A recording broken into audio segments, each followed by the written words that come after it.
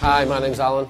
I'm from the Devonshire Arms in Beeley on the Chatsworth Estate in Derbyshire. Today I'm going to cook for you my pork belly starter. The main course we're going to do today is also on our menu at Beeley, and it's the salmon that's coated in coconut and kalonji. So we're going to start with the belly pork. What we do is have some shallots, dice the shallot, you put it in your mixing bowl, and I just put a couple of spoons of mayonnaise with it. We're going to drop the belly pork in the deep fat fryer. Next thing we'll get ready is the asparagus. I'm going to cut the asparagus up very, very small, just so we can mix it with the pea shoots. Lovely little rounds, all evenly sliced. You get your potato salad, get the duck egg, take the bottom off, and you place it on top of your potato salad, like so. Get your belly pork, tiny bit of the salt mix again, and then a good squirt of lemon juice. And then you get your pea shoots, sprinkle it in the gap. The asparagus just gives it that extra bit of texture. You get the dressing, delicately sprinkle it on the top. So this is one of our best-selling dishes: stuffed pork belly, pea shoots, Derbyshire asparagus, potato salad with English mustard, and a local free-range duck egg. The next dish I'm going to cook for you is the salmon dish. By far my favourite dish on the menu. So what I'm going to do with it: flour,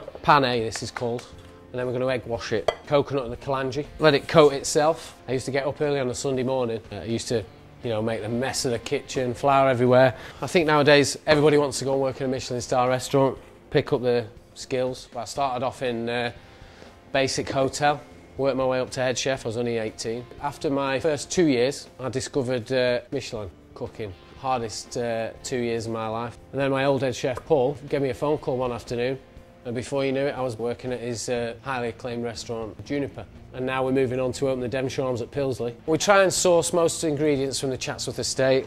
We've got plenty of awards: Pub of the Year, Derbyshire Pub of the Year, Dining Pub of the Year. Hopefully I can bring that to Pilsley. So what we do now, we're just going to fry the salmon. No seasoning on the fish, because you've seasoned your flour. When it comes out, you season it and lemon juice it, because you don't want to lose that crust. The salmon is crisping up. We've got a bit of carrot puree on. We're going to season it. We've got the carrot spaghetti, we've got the shrimps, the shallots, and I made a bit of rosemary oil. A couple of spoons of that in with the shrimps. Here, we've got carrot chewing gum. We get our carrot spaghetti, like so. Our seasoned carrot puree, the shrimps. So what we do with the salmon, flip it over, just to take that excess oil off it. Lemon on it, always season with lemon when you fry stuff.